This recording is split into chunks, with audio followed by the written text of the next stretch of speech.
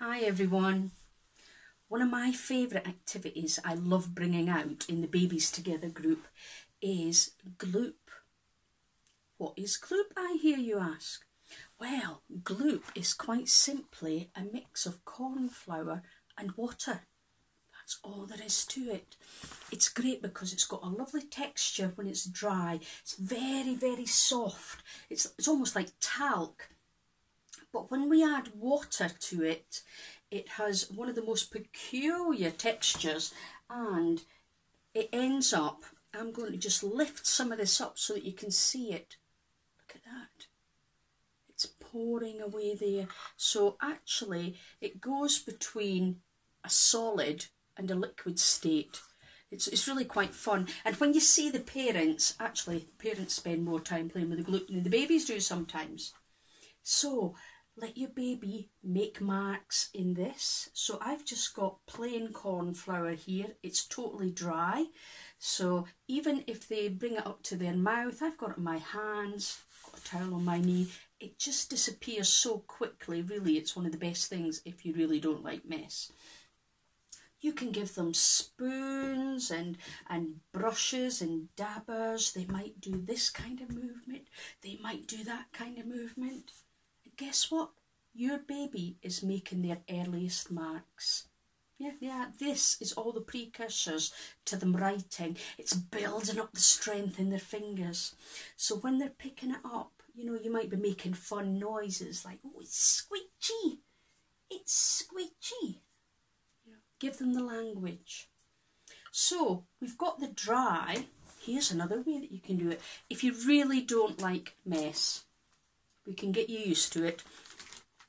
Obviously you've got to supervise this because it's in a plastic bag. So we've put the corn flour into here and I've put some bits of straws.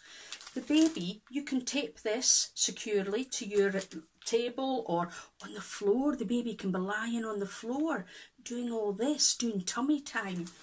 And this is, you know, not going to make a mess anywhere. Tape it down and just make sure never ever leave your baby alone with any activity, let alone something like this. What else can you do with Gloop? Well, look at this. I have put the Gloop, see how it changes texture? I've put the Gloop on a mirror. Babies love mirrors. They love looking at faces and they see themselves in the mirror. Now, when they're very young, they don't actually realise it's them in the mirror, but they see something, see them, oh, let's try and get a hold of this. It's great because they're just experimenting with things. Another thing that you can do, I took this off the kitchen side. All this is, I've got a draining board here, so exactly the same.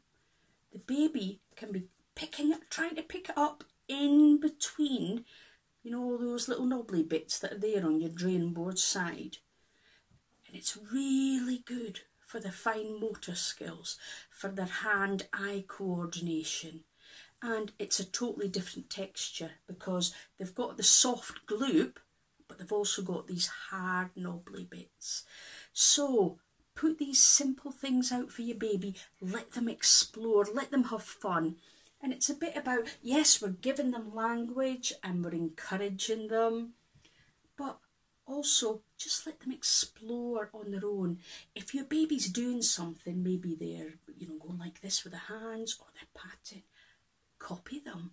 If they're making noises, they're trying to tell you something. So copy them. Oh, you like that, do you? When they're going, ooh, ah, ah, you know, making all sorts of noises. It is a lovely activity. Please don't be afraid of getting messy because messy play is a very important part of your baby's development. So I hope you've enjoyed that. And hey, get us some pictures and tell us if you did this with your baby. You know, Gloop, or you've got older children. Get them involved, get them playing with the baby too. But I promise you, it really is lots of simple, cheap fun. Bye.